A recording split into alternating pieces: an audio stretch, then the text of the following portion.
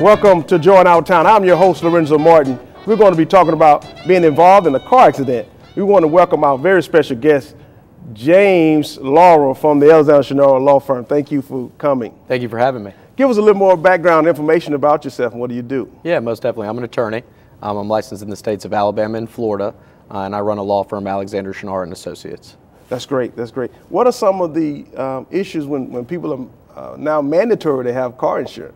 Yeah, so in the state of Alabama and the state of Florida, it's different, and every state has different insurance systems.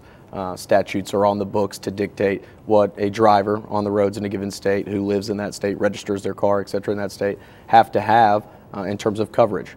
I'll speak to Alabama first. Alabama requires a minimum limit for liability insurance.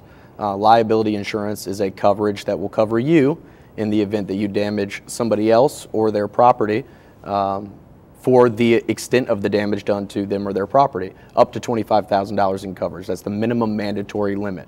So obviously that is what we call a third-party coverage. It takes care of someone else, not you.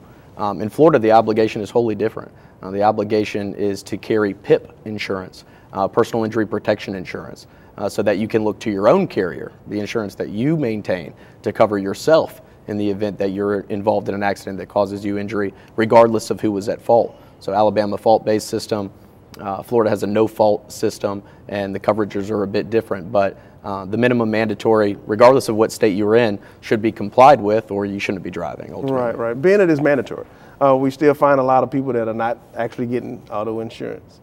Yes, yeah, tons. There's a lot of reasons for that. Front-end cost, new situations, whether it be a new car or a loss of a job, change in family circumstance, etc. But, and this is the important thing to note when you're talking about a lack of insurance and how that can affect, the prosecution of a personal injury case or a property damage claim, it's get uninsured motorist coverage. So just like liability or PIP, as I was explaining earlier, there are so many different types of coverages.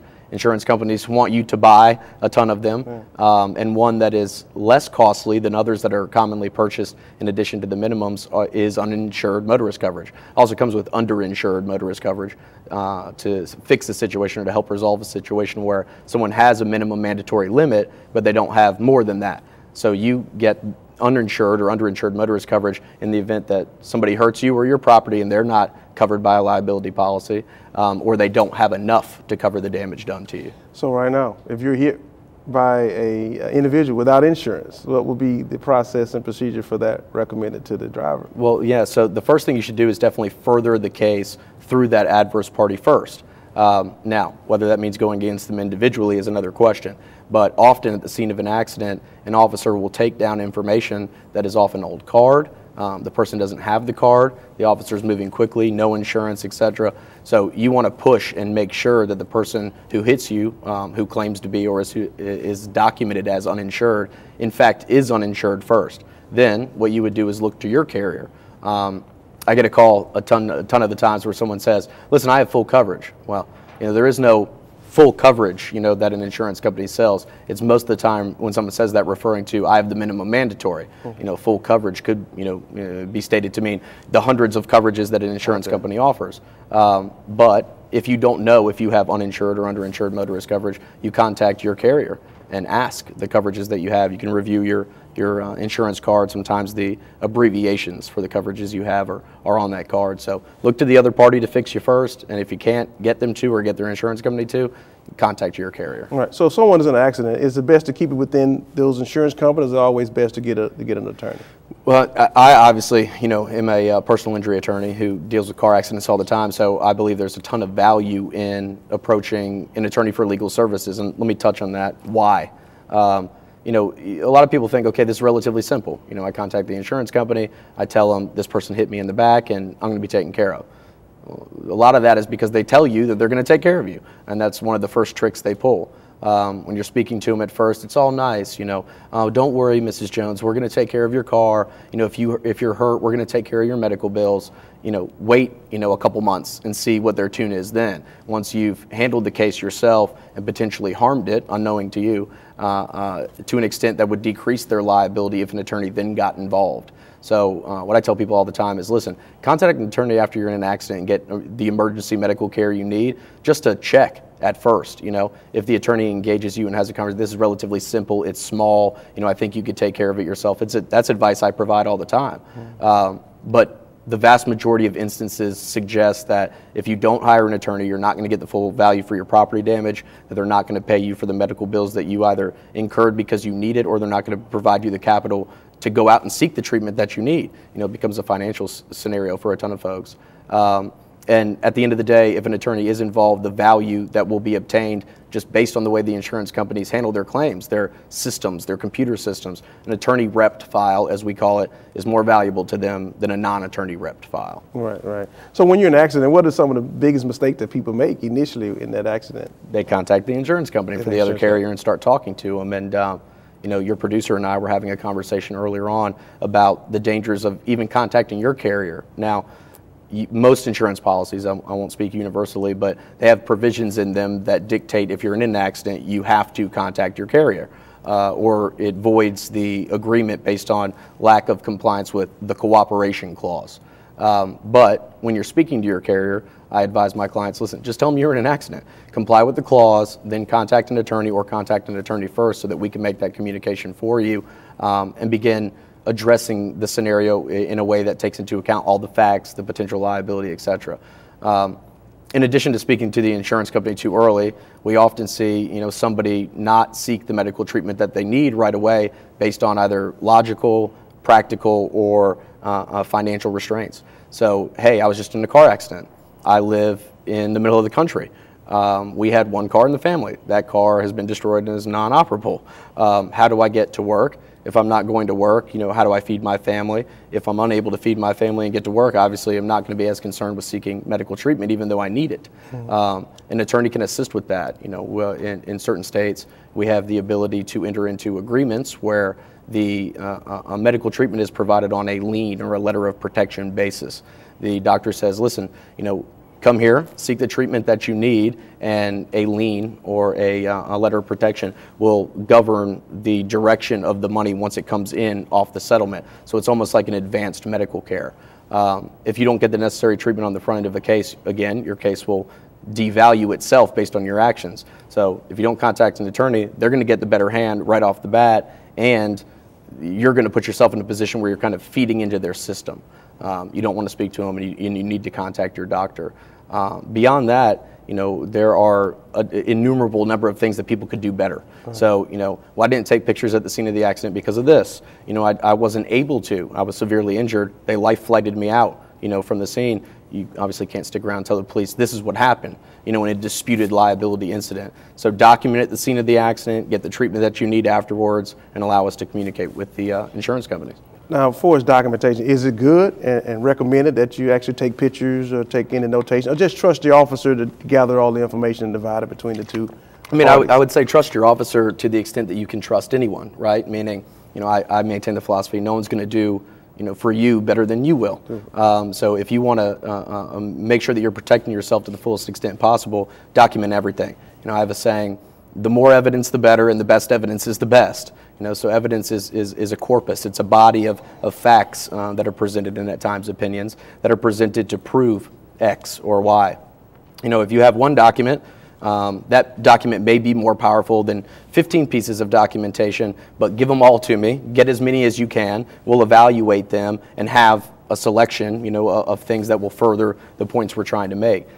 Without the pictures, without testimony by an eyewitness, or at least a hearsay opinion of the officer as expressed in a police report, because that's all a police report is hearsay evidence, not admissible in a court of law, you're not going to be in as good a position possible. Some cases are easier, obviously, than others in terms of proving, certain facts or circumstances, but why take that chance? Most of the time you don't know that when things are occurring. So, camera phones, recorders on those phones, audio recorders allow you a lot of abilities that we didn't have 10 years ago. Right. So use them in the event that you need to document things in anticipation of a legal case. So if a person is injured, of course, if you're injured, we hope that you can make it to the hospital or anything that make it not life-threatening. But if you're injured, not sure, or you're hurting or not, should you go take an ambulance or go to the hospital? Yes, I mean, and that's a lot of times based on the medical nature of your injuries. So when you're involved in a car accident case, a lot of times if it's not a traumatic injury such as a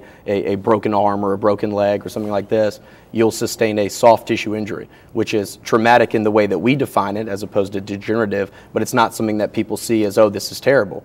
Well, those types of injuries don't necessarily present themselves until about 3 to 5 days after the accident.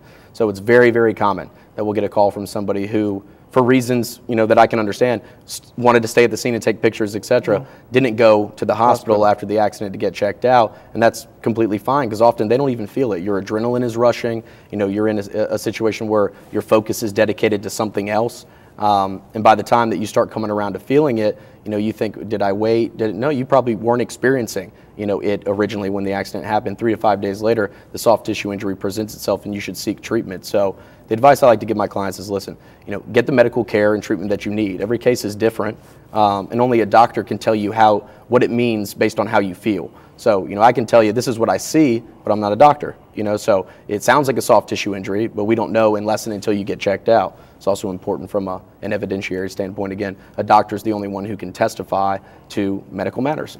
I can't get up there. You couldn't get up there unless you have, certain degrees and certifications, et cetera. And so without, seeking the necessary treatment, I tell my clients, you're not going to get, the money for that care that you would need for that care, which again creates an issue. If I don't have the finances, how am I going to go pay the hospital?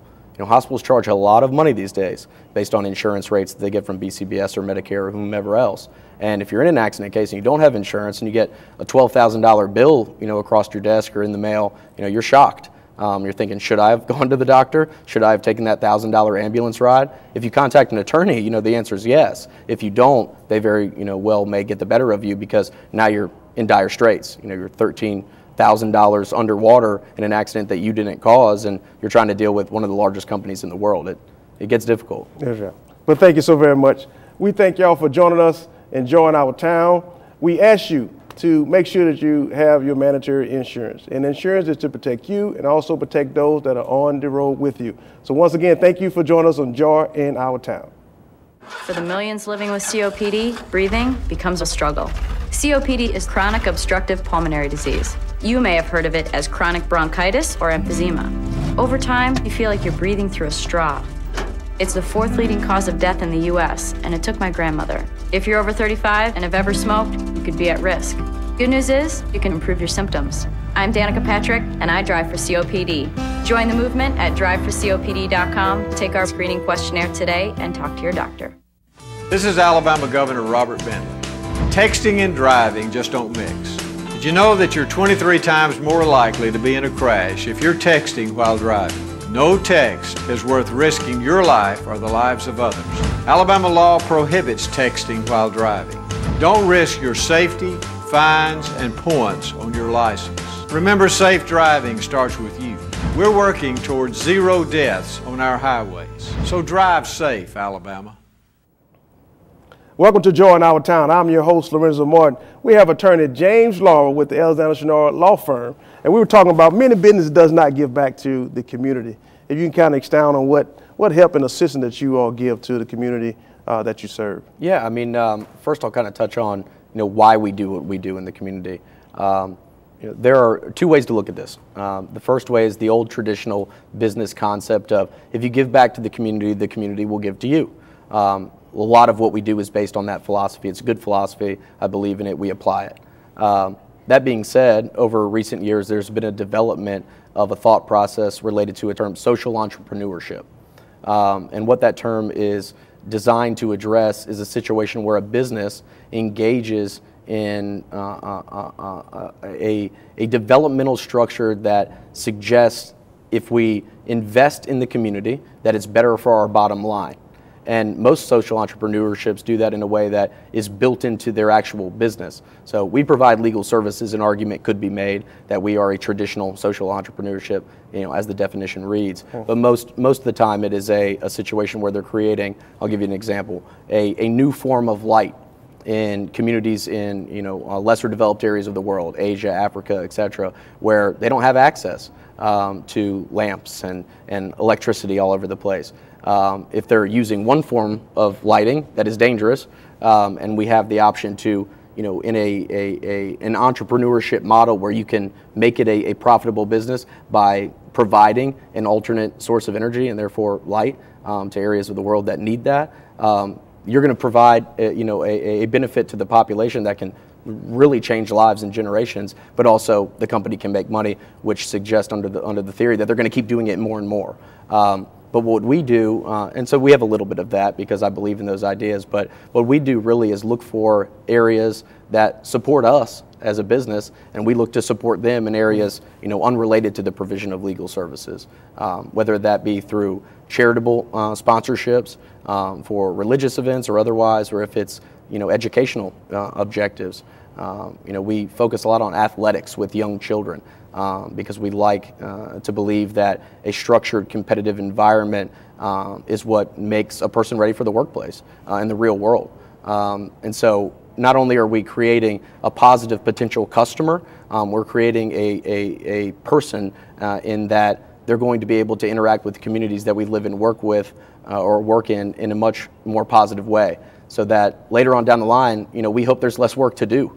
But right now there's plenty to be done in all the areas that we practice. We practice in 4 states and multiple cities in all these states, so we know what trends are in terms of social issues that need to be addressed, or social objectives that have a definable purpose with a concrete objective that can be accomplished. We get contacted a lot because we have these philosophies, and the good thing is the word spreads with presentations or ideas, but we vet them on a very selective basis to look at what is best for our spend in that way, so that we can continue to do so. Is it going to yield the benefit in the young people that we're looking to see? Who's leading that group of young people? And then from the business perspective, at the end of the day, is that group of people noticing what we're doing, et cetera? And luckily, we've made good decisions and invested in the right people, and those people are doing positive things, and we're seeing a business benefit. So, all right. So why do you think so many businesses are blind to actually being involved and helping and assisting the community in which they serve? It's a traditional thought process. We don't want to spend money on that because that's not going to buy me more widgets that I can then sell to these people at Y price with a margin that is attractive to me. What we try to do is to see long term. A lot of businesses operate in the short term. If you have a public entity, for example, a publicly traded corporation, they're literally accountable to their stockholders on a quarterly basis. So it's hard to tell a stockholder, we want to spend X number of dollars on an organization that we can almost guarantee is not going to bring us back any type of profit in this next 3 months, and therefore your stock price isn't going to be positively affected by it. And that makes CEOs make bad decisions in terms of, at least in my opinion, long-term strategic objectives. We get away from that. Okay. Name some of the things as an involvement in the community that you enjoy being a part of and assisting in the community. Yeah. Like I said, we're heavily involved in athletics, but at the same time, people who have the ability to influence a lot of folks, politicians and whatnot, we like to support. There are things that can only be achieved through certain avenues, and if those avenues aren't pursued in the right way, or if you become blind to the fact that they're important, the institutions, then you're not going to achieve what you want to achieve.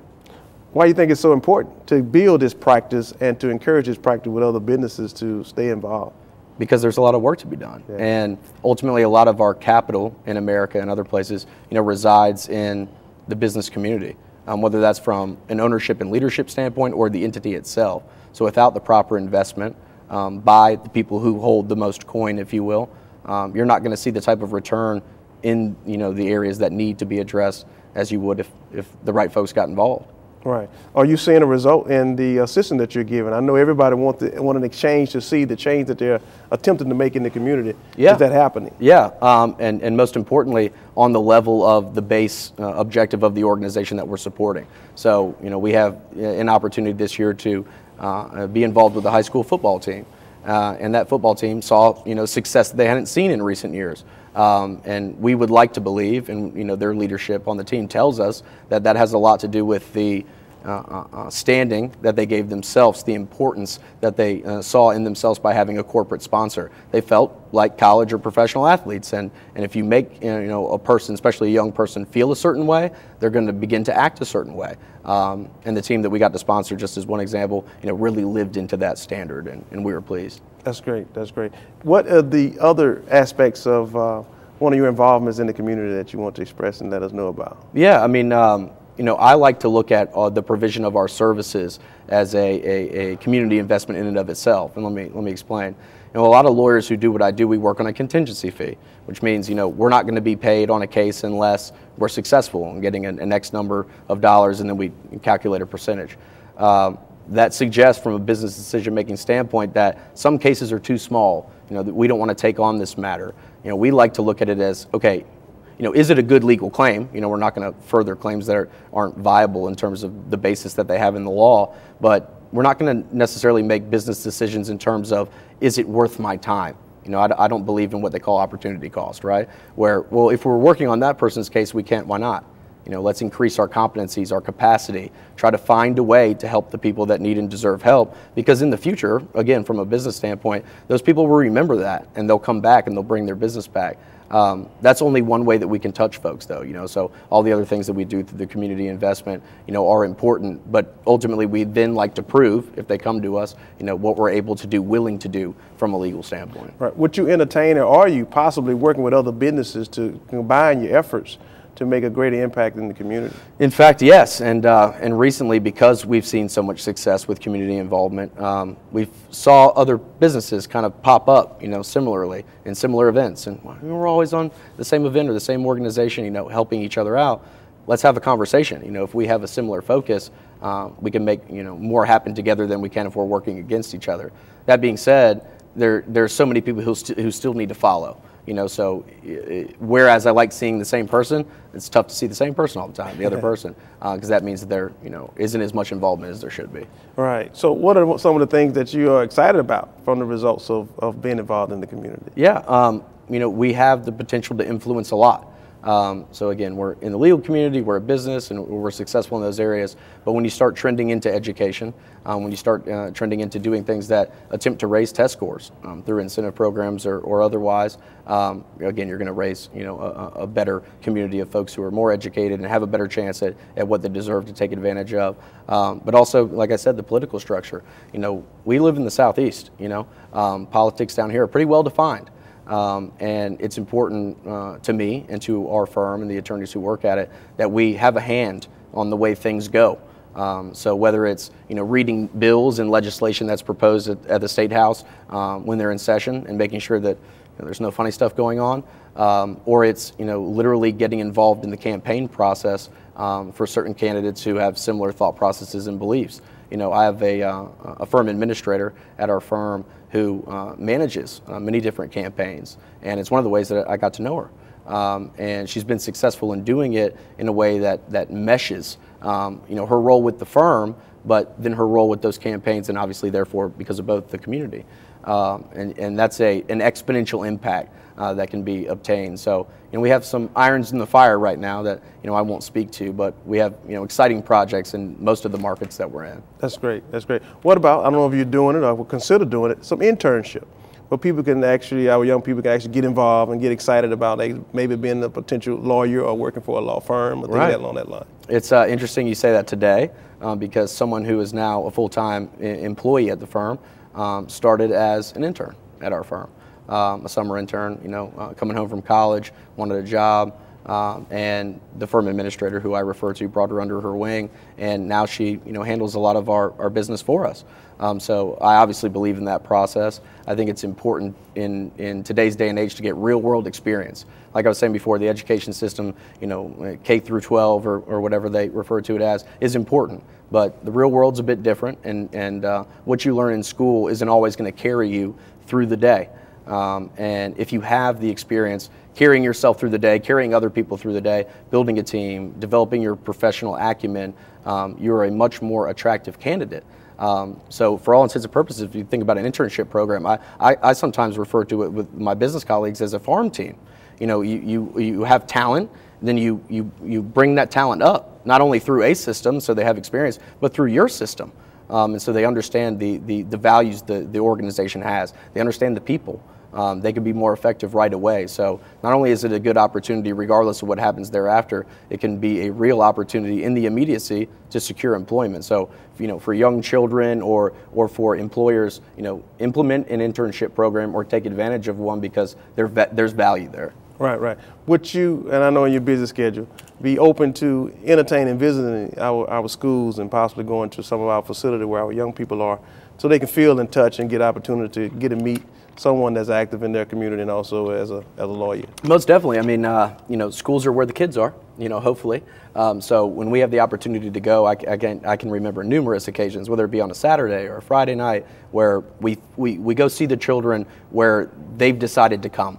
A football game, a speech on a Sunday, talking about a current community event, because in my opinion, the engaged folks are those who are looking to seek more engagement, and we can really make a difference there for providing that vehicle to kind of get them over the hump, as opposed to necessarily just going out and shotgunning approach, sourcing all students, right? Some students haven't made that jump yet, and we try to get, to those types of individuals who have certain difficulties as well, but, we're looking to find people who are ready and prepared to take the assistance that they need. We've gotten involved in an organization recently that